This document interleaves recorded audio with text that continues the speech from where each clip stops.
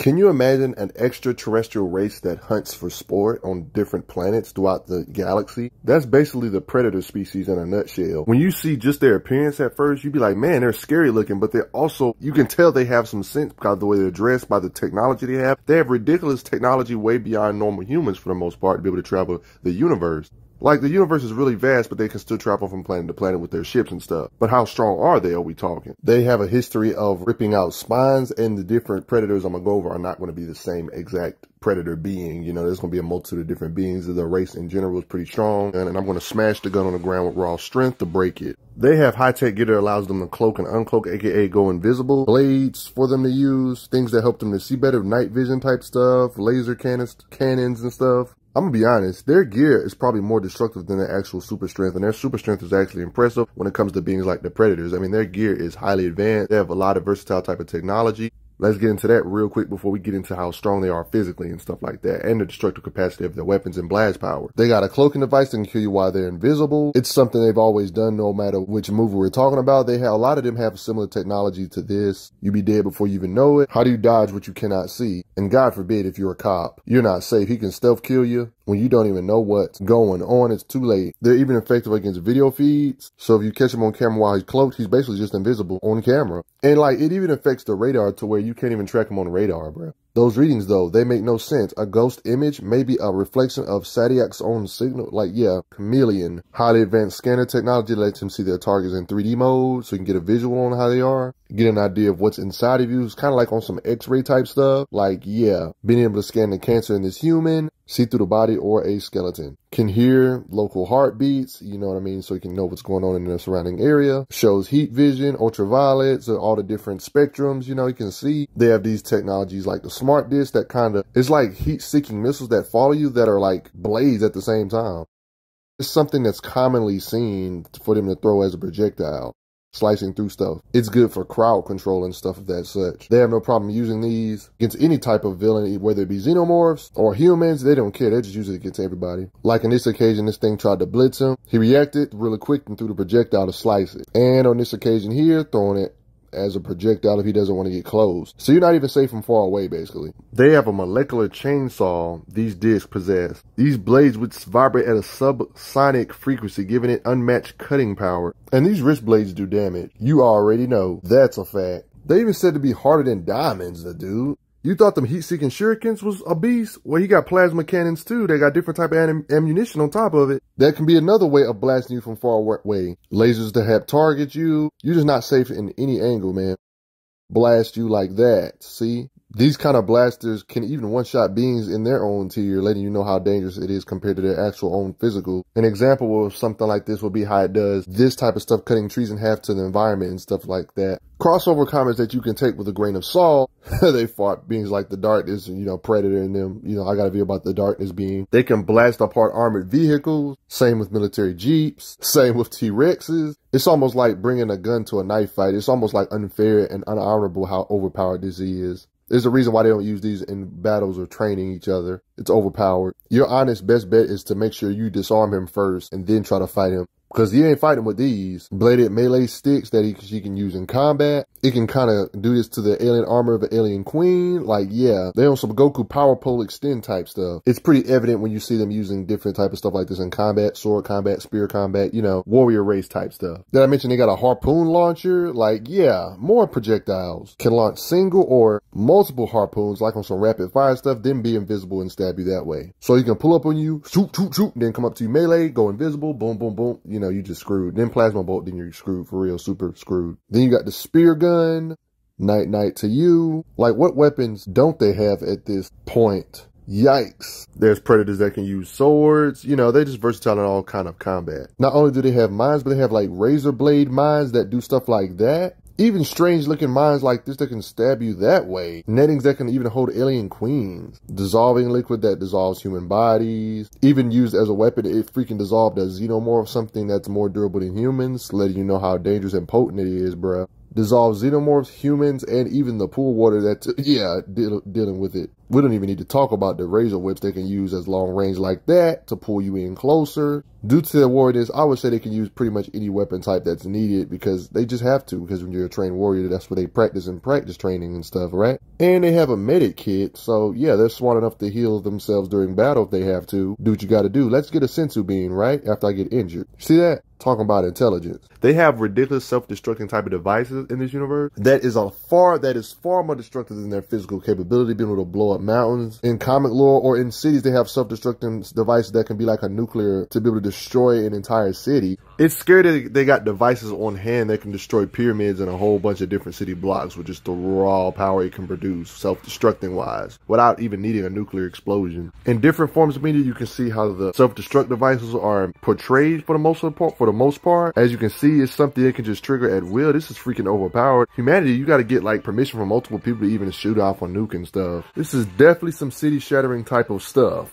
Yeah, look at the devastation. Enough of the standard gear stuff, but there's more to the equation other than their standard gear, like their strength, etc. Let's get into it. When it comes to the hierarchy of this universe, a lot of the different predators are around the same strength level, some having better skills than other ones based on the ranks and society it is, who's a better warrior. Like Big Red, you got other predators, then you have other predators that have to fight other enhanced predators like the Ultimate Predator and stuff like in one of the newer movies, who's like a hybrid of a whole bunch of different species and crap, but I'm gonna get to that stuff in a bit. Believe it or not, they are a clan with honor, and they believe in like straight up real fights, one-on-ones, without interfering type of stuff, warrior's death, all that good stuff that a clan would believe in modern sense. Whether we're talking about movies, comics, they all have superhuman strength, even if we're talking about different predators, like being able to bend this door open with their raw strength here. Same with steel cell doors they can rip open with their strength. Things that are bulletproof like tanks, they can claw open with their type of gear. This is partly gear and strength put together, like literally clawing open tank. Steel boxes don't stand a chance thanks to its strength. You see this copter, steel frames, use the blades to rip it apart. Like, look at that. Hydraulic powered security gate, he can lift up and overpower it like this with raw brute strength.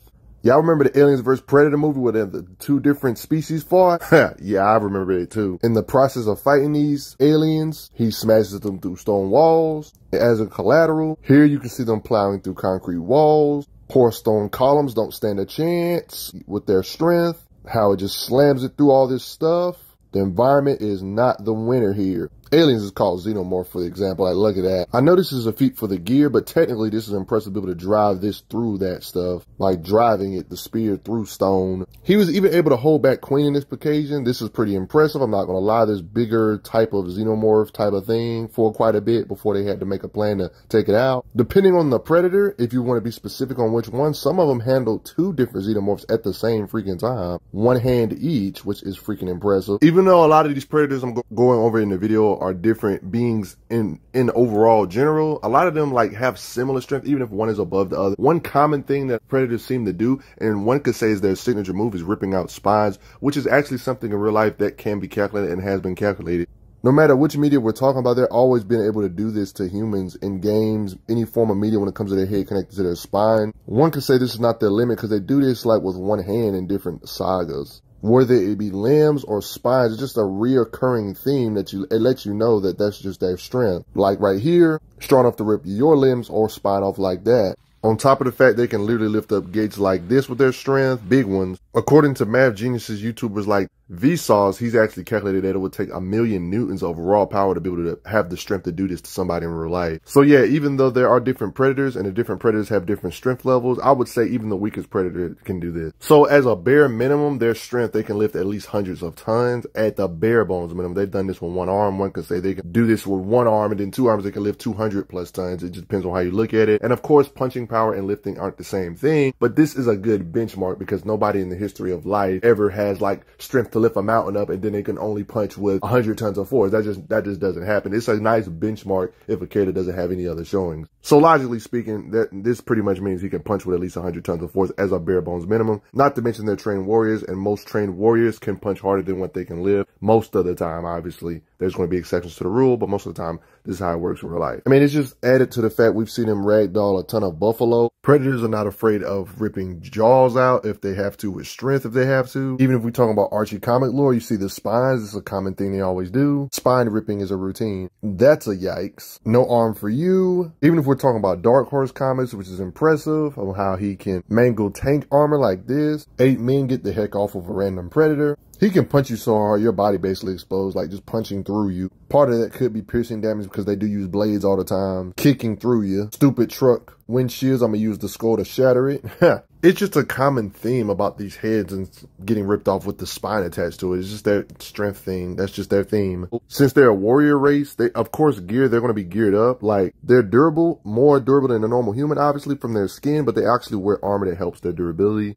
Their armor can kind of absorb lightning without it really harming them to some degree. In the vicinity of multiple small kind of missiles is kind of okay afterwards. And here got hit by a straight on cannonball exploded and he was good. That's scary. Bazookas, stuff that can take down buildings. He withstands it. Explosive rocket. He kept on fighting here. A whole bunch of grenades being strapped to him. Thought it was night for him. Got hit by all of that BS. But that wasn't it for him. He still had to take a lot more damage to even take him out. Still fighting back in the process after taking all that damage. Don't get me wrong. A lot of these attacks hurt, but he's still able to withstand a lot of this BS regardless of it actually hurting his big explosion. He ate it. It's not like these things ain't doing no damage to him. These things are doing damage to him, but they got really good pain resilience, like getting shot by a whole bunch of high caliber bullets in the body, and it still can fight through the pain regardless. Usually a shotgun blast to the body would be an instant L for a human, but he takes multiple blasts from the body, from a shotgun. And right here, you can see the guns don't do no damage to the armor when he's fully plated up. Then they get murked. Like full-blown automatic, like yeah, this one in particular is super armored up. You ain't getting through their high-tech gear. And the scary part about this is that they're freaking fast. Running up to a sports car while it's taking off, you kind of walk it down. I'd say when it comes to fighting speed, you see the line of it, him dodging. Based on the fact they gotta always face gunfire, I would say they definitely have at least supersonic level of reaction speed to be able to avoid bullets here and there, pull something in the way of the bullets. I mean, sometimes they're not going to always be armored up, so they got to have some way to avoid it sometimes, because bullets do damage them, by the way. Sometimes they're armored up, sometimes they're not, but they're still pretty fast on their feet. Predators have official movie novelization, and if you want to use the things that are actually in the books, you get even more lore on certain different type of things. That thing moves so fast it almost seemed to be dodging the bullets as it turned and ran down the canyon. In official novelization, obviously. They mention it here, how he's dodging bullets. They say the bullets, he sidestepped the bullets easily. They said those things are fast enough to dodge bullets, moving faster than eyes could follow. One of the creatures ran after him, moving inhumanly fast, so fast could not properly follow their motions. All of the creature's reflexes were so freakishly fast, blah, blah, blah, when it comes to their speed. When you're fast enough to kill a being, a xenomorph so fast they don't even have time to react. Talking about getting speed blitzed. Haven't even really got on his gear, but in this occasion something blitzed at him. He threw projectile fast enough before it even got to him. Novelization seems to be correct by when you see them in live action, you can see the way they're avoiding this stuff here. Hard to even hit these beings, if you know what I'm saying. On top of their cloaking tech and stuff, they can jump through mass gunfire in situations like this. Imagine having a struggle hitting him, and then if you hit him, it's not a guarantee you're going to hit his skin. You might hit his armor, and it might be a pointless shot. Talking about a headache to take down. It's scary when they're already stronger than you, but they actually can fight. Like, the skills is ridiculous. Like, if you can't really distinguish what's going on in the movies, since it's so dark in some angles, you can see in comics he's taking on xenomorphs and stuff. Like how this elder predator takes down several xenomorphs and etc. with just a knife, no shooting type of apparatuses. Like, for example, only with a wrist blade, taking on that xenomorph alien queen. It kind of shows that they're strong on what they look, the stuff they can slam with just their brute strength, even if the beings are way bigger. They can still kind of curb stomp them, chop them up, and stab them like that. This extreme warrior predator, for example, was on a planet with wrist blades full of alien-like beings. He had to survive by himself. 100 years later, he actually took care of all of them, letting you know, yeah, they're beasts. Xenomorphs are quite scary, but against a warrior with this level of strength, they're not ready. They have too much combat IQ, decent amount of fighting IQ, especially using different staffs in that way. Not to mention he just casually survives 100 years, you know, respectable. It all just makes sense with the lore, because all the extensive training they have to do. It's almost like they're Saiyans, but in the horror genre, like anything or major decision that's made, they gotta fight first. They have their own ranking system, hierarchy, statuses. You can earn higher if you beat a certain being, that type of thing. You see them in the ring here to earn your respect in battle. Like, a lot of this is just straight up hand-to-hand fighting too. Legit Street Fighter type stuff. Like, they legit have martial arts. Guys, xenomorphs don't want none of the predators. They would just enslave them as dogs, but that's none of my business.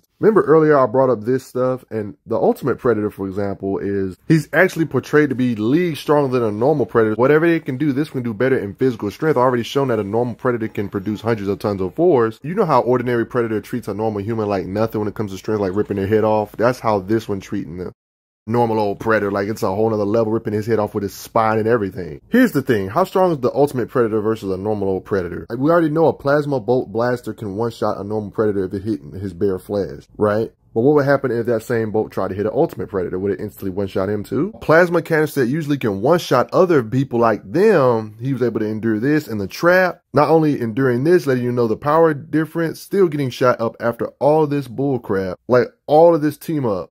Flame resistance 2 is not instant. Still managed to take some folks out, even after all of this mess. How much damage can this thing take? So it's definitely more stronger and durable than the average, I would say, being mixed with a whole bunch of different species and stuff of that such. But at the end of the day, all of this could be just me. Predators in general is something you cannot sleep on. How strong do you think they are? Did you know they can lift over hundreds or 200s of tons at least? Probably can punch even more, maybe with 300 or 400 plus tons of force if you're a trained fighter. It's like when they punch humans, it's like their bodies explode. But what do you guys think? I mean, they got weapons that can literally level an entire city, overpowered technology, metals that's not even on the periodic table. They got ships that can travel to different planets, meaning they have to be faster than light, advanced everything, but their strength is something that should not be trifled with, and their combat speed. But what do you guys think? I also have to give a quick shout out to those that took the time to donate to the channel. It helps out a lot, believe it or not. Respect the predators in general. Which one's your favorite predator? I'm glad you are enjoying your time on the channel. Make sure you check out the playlist on the channel to see other How Strong videos. If you like what this channel is offering, make sure you hit that subscribe button, and I will see you guys later.